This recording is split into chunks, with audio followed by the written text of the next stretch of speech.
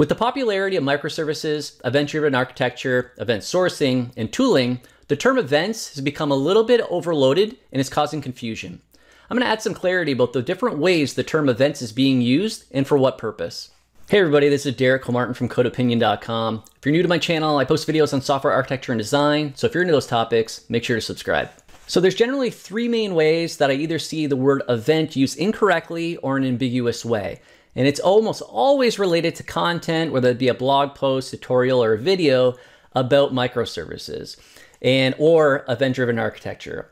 Now, that does not mean that a microservices architecture is necessarily implemented in an event-driven way, because there's people doing things that are not that. But these are the three general ways that I see terms used incorrectly or just in an ambiguous way. So the first way is really talking about an event in an event source system, so event sourcing. The second would be referring to an event related to event carried state transfer. And lastly, when we're talking about event in terms of notifications. So I'm going to explain what all three of these and the term event means within them and the differences between them. So I've covered what event sourcing is in another video. Check the link in the description for that. But to kind of go over quickly, the idea of event sourcing is that you're storing facts instead of current state. So you're storing things that have occurred within the system in an event stream that you can then derive current state from. So what that looks like is if we're talking about a product in a warehouse, instead of having a record that just represents the product in a warehouse, we're recording all the different things that happen to that unique product. So maybe for a particular SKU, we've received 10 product on a particular date, then we received 5 more, then we shipped 6 out, and then we did a product adjustment.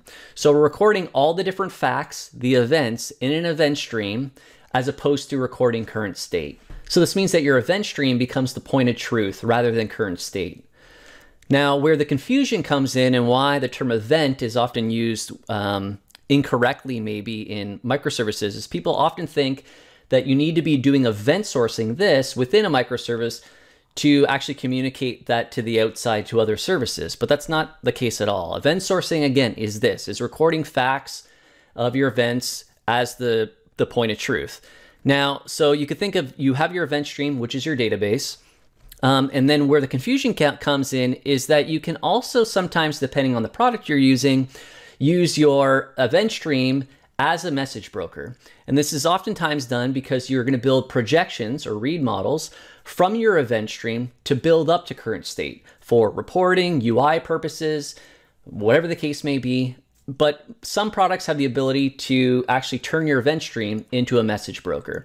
So I think that's where the confusion comes in, is I see a lot of articles mentioning, oh, I'm doing event sourcing, but they're not really doing event sourcing. They're really doing what I'm going to talk about next. So probably the most common case I see of how events are being used is event carried state transfer.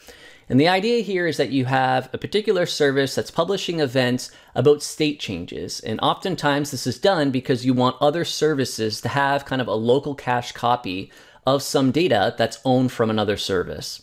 So the reason why other services want their own local cache copy, let's say we have the sales service, a warehouse service, and a billing service, is that instead of having to make RPC calls via HTTP, gRPC over the network to sales, the issue here is that if sales is unavailable or has some high latency, performance issues, we don't want billing and warehouse to be affected because they have a direct dependency on sales and generally for, say, getting data from them. So instead of having that potential issue there, the idea being here is that you have a local copy within billing, within the warehouse of data that you need from sales. So instead of having to make RPC calls and go get data every time you need it, you have a local copy. So in order to have a local copy, this means you're using event carried state transfer. So sales, the producer, when something happens to, for example, a product that is within sales, the concept of a product, if say there's a price change of some sort, there's a price increase, then it publishes that event. That event is actually going to look like something, potentially, one option here, is it's just going to contain the SKU, say ABC123, and then what that price is now, $85. And what that means is that price increase will be published and then consumed by both the warehouse and the billing. And from there, each one has its own local cache copy of whatever data it needs. Maybe it cares about that event, maybe it doesn't. If it cares about the price, then it will update it.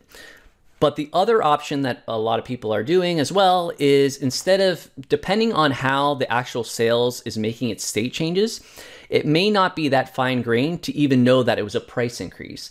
Check out my video on task-based UIs and CQRS, because if you're doing more CRUD related things, then you're not necessarily going to know explicitly what happened. So in that case, you end up publishing an event like product changed or product updated to some sort. And rather what you're publishing is the entire new version of what that entity looks like. Maybe you're publishing the old version and the new version, but either way, you're publishing a lot of data that then these other services are consuming to update their local cache copy. All right, so the last thing here are events for notifications, which really relates to what I was just talking about related to event carried state transfer. So the idea with events for notification purposes is you're just trying to tell other parts of the system that something happened. Usually the contents of the events are very slim, just with identifiers, and not necessarily have any actual state within them. So what that looks like is, if I go back to my example here of sales, let's say that we have that an order was placed. So that event might actually just look like, oh, here's order ID 123. That was the thing that was actually placed and sent to the message broker. And then from there, maybe billing cares about that particular event. But this is how it relates to event carried state transfer, is because if people start doing this and no data is actually in the event and they want to update a local cache copy, what they end up doing is then making an RPC call back to the producer, sales, to say, okay, give me more data about this particular order. But then you're kind of in the problem again of not being able to update your local cache copy if there's an issue with sales. Is it available? Is it up? Is there latency issues, etc.? So that's how people often transfer into events for notifications and then start moving into event carried state transfer, is for this particular reason. But I don't necessarily view this as the reason why you should use events for notifications. I think you should be using them for workflow. So I'll explain that. So when I'm talking about workflow, I'm really talking about long-running process. And when I mean long-running process, I don't necessarily mean days. It could mean days, could mean weeks, it could mean hundreds of milliseconds. And it's all about workflow in different services doing their required part of that workflow. And the key part about here is having boundaries correct, that they don't necessarily need data from other parts of the system because they have the data that they need to complete their part of the process. So let's say sales has an order placed event that's published to the message broker, and billing cares about that, so that once it sees that there's an order placed, it already has the billing information to, say, create an invoice or charge the customer.